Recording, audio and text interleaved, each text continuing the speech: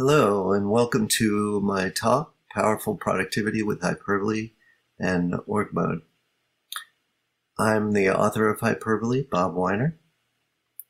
So, a little about me. I'm the co-maintainer now with Matt Liddell of Hyperbole, which is part of GNU ELPA. And I'm a longtime application architect and developer. I've been developing Emacs packages for many years, and Hyperbole is kind of the culmination of working on a lot of different aspects of information management and hypertext systems. The goal of this talk is to show that embedding simple Hyperbole text patterns into org documents gives org even more power and helps bring your documents to life, as you'll see when we go through the interactive examples here, without really adding much cognitive overhead to anything that you need to do. So, an overview of what we'll talk about, why the package is called Hyperbole, how the context-sensitive action and assist keys work. Those are collectively known as the smart keys. What implicit buttons are, and some great examples of those.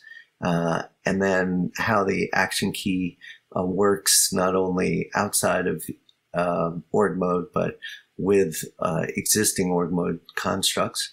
How we can search through org mode with one of Hyperbole subsystems, HiRolo. Embedding org tables in the Hyperbole outliner, which is called the K outliner. Ways that you can use Hyperbole constructs of action buttons, which you'll learn about, and key series, to create interactive demonstrations that let you produce good examples for any kind of tutorials you might want to do for people. And finally, some acknowledgments in the conclusion of the talk. So why is it called Hyperbole? We wanted something fun, something that people could interpret in many different ways, and also to show a little of the magic that you'll see that Hyperbole brings to hypertext and manipulation of the button action metaphor that we use in Hyperbole. Here's a nice quote from John Wigley, who was the maintainer of Emacs at one time, and he wrote a whole article talking about Hyperbole and how it helps you get a handle on the ever-increasing information load that we have to manage every day as knowledge workers. So let's talk about just getting started with Hyperbole. How do you install it?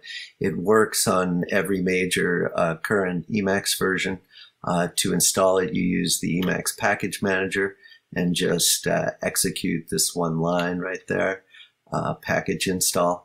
If you want to get a more advanced version, which is our development release, you just point your package manager to ELPA devel, and then install it normally.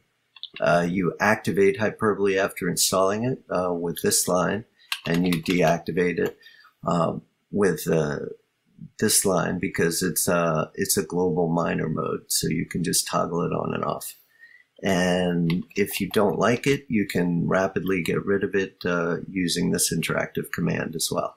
So complete details are available online. And this entire presentation will be made available as part of Hyperbole version 9.0, which will be released this month. If you'd like to get involved with Hyperbole or just hear some of the discussion, we have a pretty low traffic mailing list. Just send a message to that address. And a lot of people through the years have been asking, although we have a lot of written documentation for some videos, so here you go. There's a lot of Hyperbole videos out there now on YouTube. And again, you'll have all the links to them to look at your convenience. So let's talk about how you interact with Hyperbole, especially from an org perspective. One major feature of Hyperbole are the smart keys, which are context-sensitive keys, which are made a return is called the action key, and control U made a return is the assist key. These keys are shared with org mode, since you know there's a binding that you probably use a fair bit, made a return, and we'll talk about how that sharing works and how you can use it inside org mode. So outside of org, you can also press made a return, the action key, and get all sorts of context-sensitive behavior. For example, a simple behavior here is just go to the end of the line, hit made a return, and it will scroll that line to the top of the window, and the assist key will move it to the bottom as much as it can. So you have proportional scrolling as one example of the context-sensitive keys. If you ever want to know what each key will do in any context, you can just type Control-HA, and it will give you an elaborate description of exactly what will happen in that context and all the attributes associated with any Hyperbole button. This is actually a key series button that we'll learn about later that I just invoked to actually type those keys. So now we're going to go on to using the action keys on what Hyperbole calls implicit buttons, which are basically textual patterns that the context-sensitive keys recognize and treat as hyper buttons. So basically, Hyperbole has a bunch of built-in types, and it recognizes a very light form of markup, as you'll see, and it turns those patterns into hyper buttons that can execute arbitrary actions. So the first type of implicit button I'd like to tell you about are path links, right? Everybody links to different paths, but as you can see right here, Hyperbole has a much more advanced notion of that. You can embed both elist variables and environment variables with this $braces syntax anywhere in a path. And then you can have hard-coded path followed by a hash sign, like a markdown section link. But this hash sign works in all different modes. It works in org mode. It works on single line comments and programming modes. It works to match to just regular Emacs outline sections. So here we have a regular textual document, and we're linking to the section org mode. And then we can have colon line number, colon column number. But in this case, since we link to a section, these are relative to the section. So let's just activate this with made a return. And we jumped right there, and you can see, even though the header was all in caps, Hyperbole recognized it, did a case-insensitive match. We didn't have to add a dash between org and mode like we have to do in a normal markdown link. So you just put the section that you want to link to exactly as it's typed if you want. And you can see we went down 2 lines and to the 6th column. So it did exactly what we expected right there. So other forms of using this section link is here's to an org file. And we jump to another talk of ours where you can see all the action types that are built in to Hyperbole. It's quite rich. You can also just link to a comment within a shell script or a configuration file. So here we're jumping to a comment line right there. So very flexible path name handling. There's even more to it that we'll see down here. If you add a dash to a EList library, where you can put the .el on here as well, or .elc if you even want it, this will automatically load that library. So you see in the mini buffer it loaded org ID. If you put an exclamation mark in front of a command line command, it will run that in an Emacs shell. So here we just went to the shell and it ran the date command. Similarly, we could just look at the top of our .emacs file. And again, this is all running inside org mode. So you could embed those implicit buttons in programming comments if you wanted to, and they'd work just as well for you. And if you want to run a GUI program, you put an ampersand in front of it. And on a Mac, I can just say open a PDF file, and there it is. It opens it in preview, and we can jump back to where we were. So a lot of flexibility. You don't need any other libraries to do recognize different file suffixes. All of that's just built right into Hyperbole. So now Hyperbole also provides an implicit type called key series. Key series are just essentially like keyboard macros, but typed into your buffer. They're surrounded by braces, and that's the only thing that tells Hyperbole that they're a key series. There's nothing else associated with these hyper buttons except the text that you see here. So you can just type them directly into your buffers.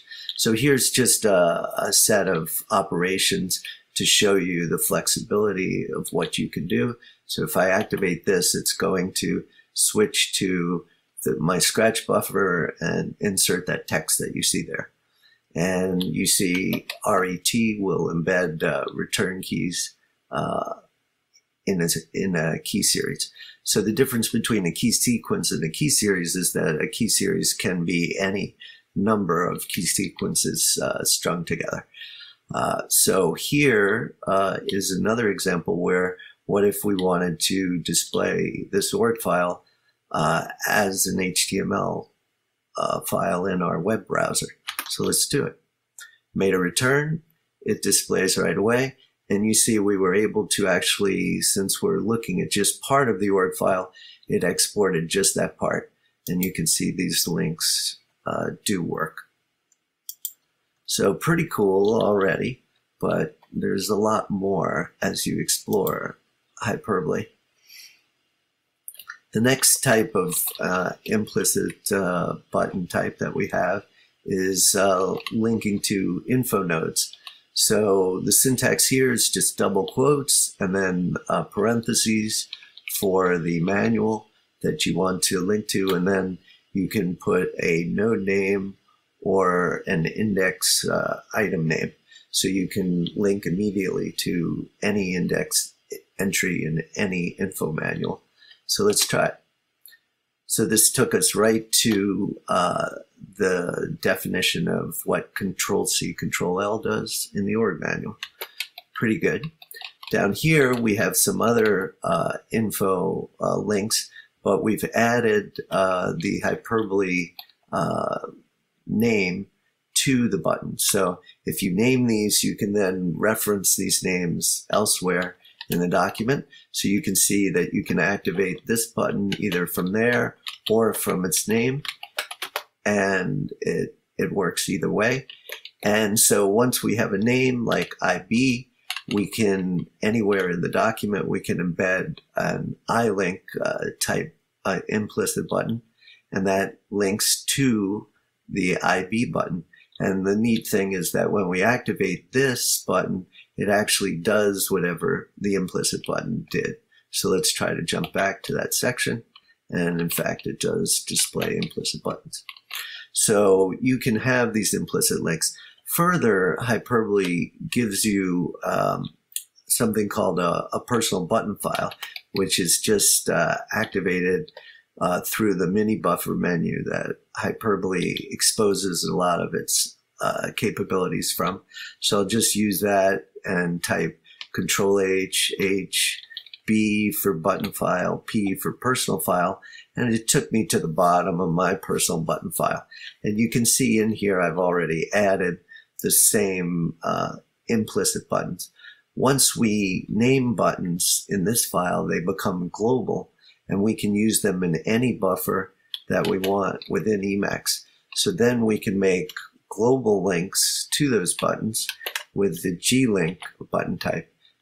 Or I could say Control HH, let's do a global action button. And so here you see I can then use that IB button and activate it. But let's change that to FRM, and you see it jumped to it. The same way if I use the global link, it does the same thing. Excellent. So a lot of power in the way you can link with implicit buttons. Even better, we have this type called an action button, which is a generalization of implicit buttons.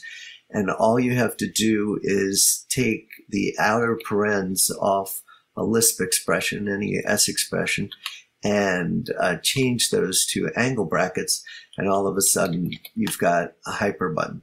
So here we have a variable where we wouldn't have any parens, but we can just put the angle brackets around it, and then when we activate it with made a return in the MIDI buffer, it displays the value of that variable. If we instead invoke a command with, it can be a function or a command with arguments, then it'll just run that. So here's doing a grep over the current directory for action buttons. And once we get that grep, we can then like jump to any of these that we want, staying in the same buffer like a normal grep buffer that you've gotten some other way.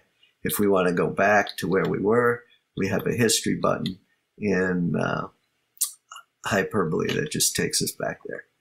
So we have a built-in command that sets up the key logging that you see at your right. You just invoke this. It actually installs the interaction log package if you don't have it, sets up the nice syntax highlighting that you see on the right, and lets you use it for any of your demos. There's another type that interacts with YouTube videos. So one of the hard things to achieve with YouTube videos is playing just a snippet. And so it's easy to get a start time, but not to get an end time. So Hyperbole takes care of that for you and lets you have a flexible way of specifying the start and the end time, as you see here. And it also doesn't make you put in the full URL, but just the ID of a video that you want to play. And let's see if this works.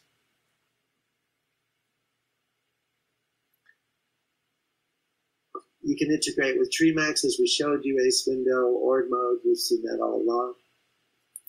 And I don't need to talk to you about Org Mode, but we're still working on just making this perfect. But send us your comments of what works, what doesn't work in Org Mode, and we'll make it work smoothly like all the rest.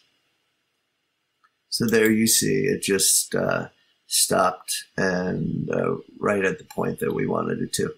You can also search YouTube, and I'll just activate this button, and you get all the matching videos for you to play that match any phrase that you give it. So nice and convenient, and again, you can embed these in programming files or anywhere you like. Of course, a lot of org files. Now, the next type of implicit button is kind of interesting. It's called window grids. And this is like a table of Emacs windows that you can fill with different groupings of buffers. So let's say we wanted just the existing Dured buffers that we have. So here again, I'm using one of these key sequence buttons. And I've said, okay, give me a Windows grid and just give me buffers that match Dured mode and give me a 2x3 grid. So I hit it. Let's try it again. Okay, let's do the next one, see if that works. Okay, there we go.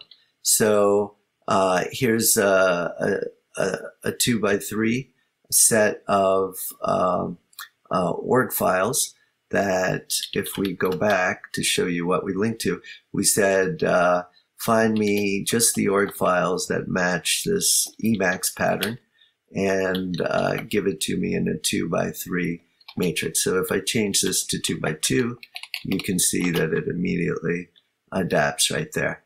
And then if I've installed the ACE window package, I can just say Meta O F and jump right to the one that was labeled F, Meta OS. So I can go very rapidly. If I have this Windows grid of like 4x4, I can get to any window immediately. And of course, I could automate that using key series in Hyperbole. So let's go back to where we were. And that kind of gives you Windows grids, but there's various ways to filter for just like programmatic files or other things that you can learn if you spend some more time with Hyperbole. So we've shown you how you can embed existing Hyperbole constructs inside org, but what about using the context-sensitive action key on org constructs themselves? So this is where we have to talk about how we share the action key with org mode. So there's a variable to allow for that we've set up called hsysorg enable smart keys. And let's just look at the value of that. In the mini buffer, we see it's already set to T, which is the way I want to operate, which means every context in org mode make the action key work. The default is this button setting, where only Hyperbole, hyperbuttons, and org links are sensitive to the action key. In other contexts where you would normally use meta return to insert like a new headline, still work that way. So out of the box, you wouldn't see much of a change. But once you change it to this T, then other contexts like the end of the line work like that. That scrolling that I showed you before. So if you want to see all the context, here's a little button that shows you the command smartorg and its documentation for all the contexts in org mode that the action key supports, which is quite a few. And this is also the assist key. So I don't want to go into too much detail there. We have a lot to cover, so I'm just giving you a taste of all of this. So where else in org mode, now that we have that setting, let's look at how the action key can help us. So the action key supports all of org's standard kind of buttons and links. So here's just a link to a target within org mode. So if I action key on that, it takes me to the target. And if I action key on that, it takes me back to the link. Similarly, for radio targets, we had one way back here that we embedded, and it takes us right back here when we hit return. Internal heading links work just as normal. And here I'll use tag return, pop mark, to get me back to the same place.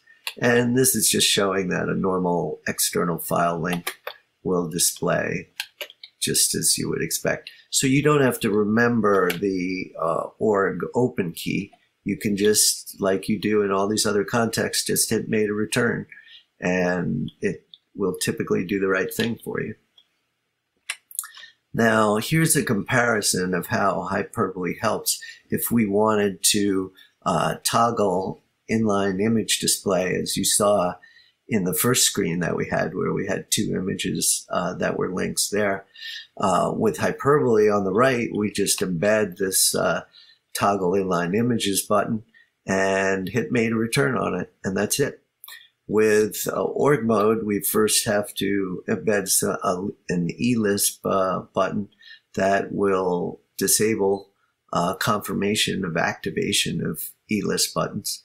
And then we have to move around and activate a second one and have all this extra text to toggle it. So here's the keystrokes involved, and compare that to what you have to do with Hyperbole.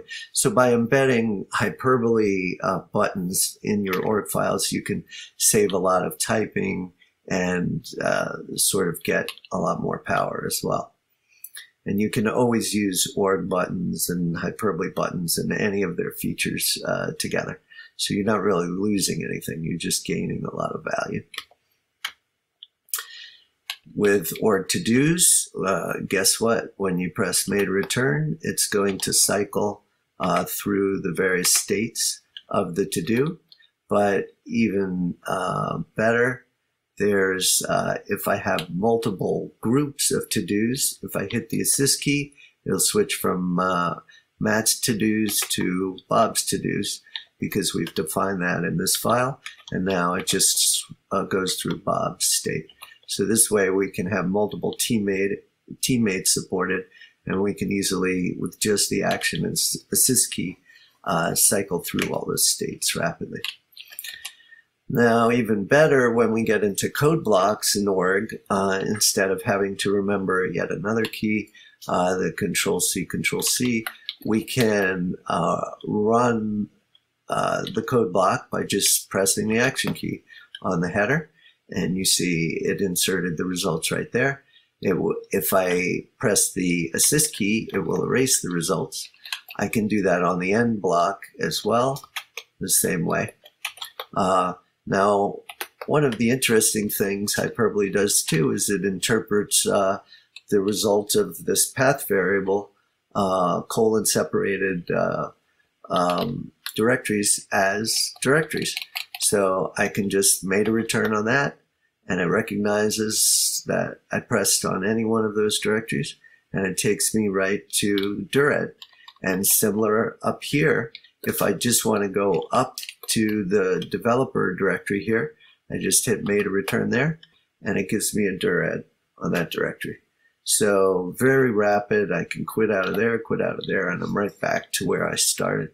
So you get rapid navigation, and you know, I can tie that back in again. I wasn't going to show you this, but if I mark like 4 of these, and then I just hit the @ key, it gives me a Windows grid of those 4, in this case, executables. So very nice functionality, again, letting you move around very rapidly. And now if we had a more involved code block, I wanted to show you that when you have a directory that the code is linked back to, you can activate that as an implicit button with made a return, and it takes you to that directory. But if you hit it outside of the directory, then it actually just executes the code, and you'll see it'll insert the results down here. This is code to implement a stack and show you some operation overloading, like the plus and the star will concatenate 2 stacks, or double, you know, the S1 stack. So it's kind of a flexible example that you can find on the internet in my GitHub, RSW GNU.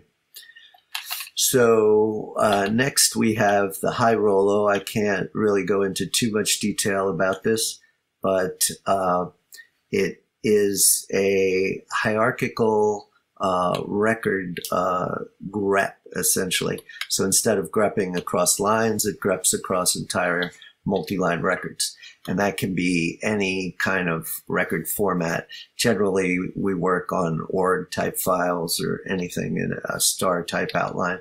So in this case, we want to run the Rollo over lessons.org files within this Raman org notes directory. So let's just do that.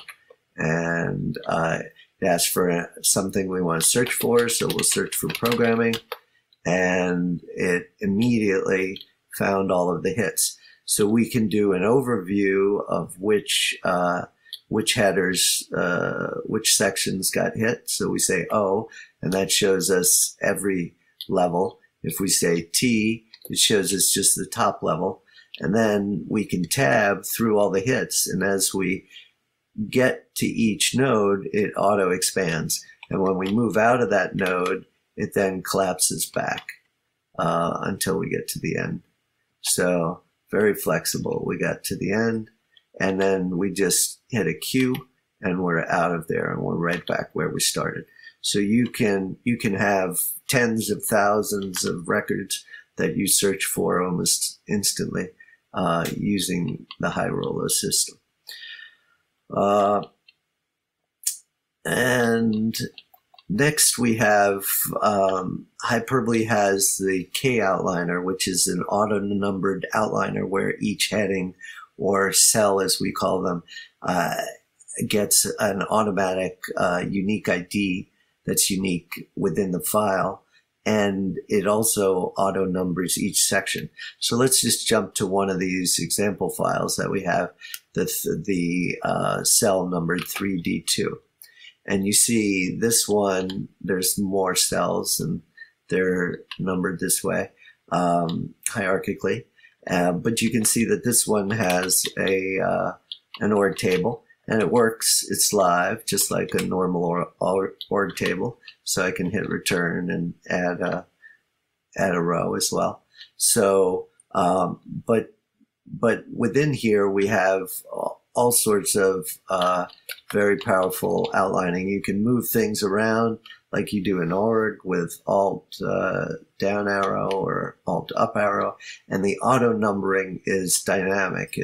It keeps up with all of your moves. So if I make this a subnode, it automatically gets numbered that way. Maybe if I change this to show as legal numbers, it'll be a little easier for you to track. So I can do escape tab, and I promoted it. All right. So you can promote and demote with tab, or you can hide things. You can change the view. That's what's really neat here. You can say clip everything to just 2 lines per cell. And now you see there are only 2 lines per cell.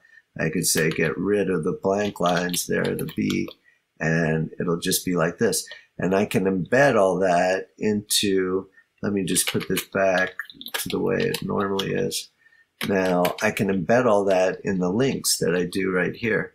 So here's one where you put the pipe symbol in, and that gives you a view spec right here, which you can learn about. So when I say display this, it should invoke it, and you see it clipped everything. It changed the numbering to legal mode, and it got rid of the blank lines.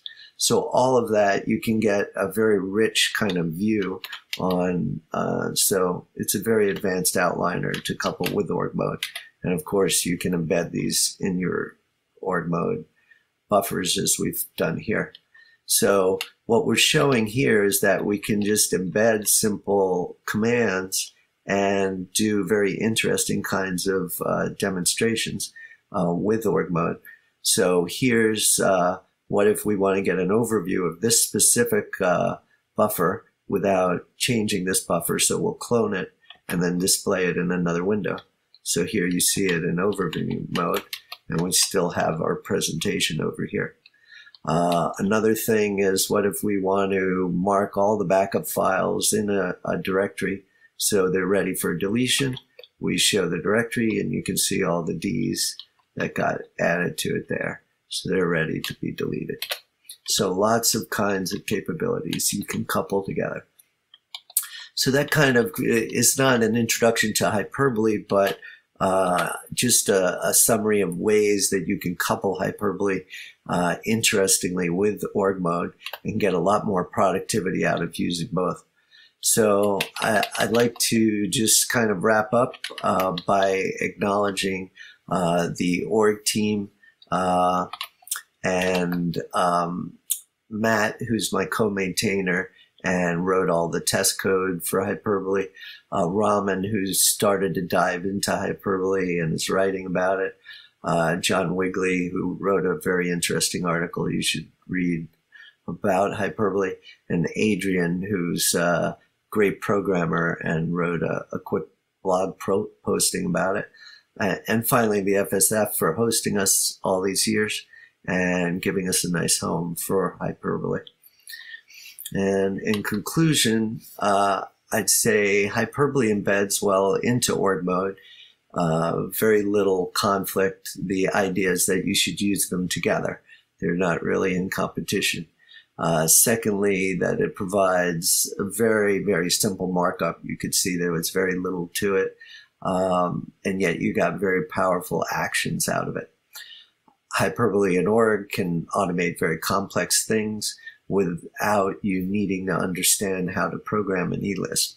I think that's a very powerful thing for people who are writers or other non-programmers who use Emacs. And in total, it helps you bring your text to life. So here's a action button. It's not an action button, it's an explicit button that ran the game of life when we pressed it. So you can do arbitrary things both in and out of Emacs. Here are the links to Hyperbole documentation and org mode documentation. So thanks very much for attending. I'll look forward to your questions and seeing some of you become new Hyperbole users.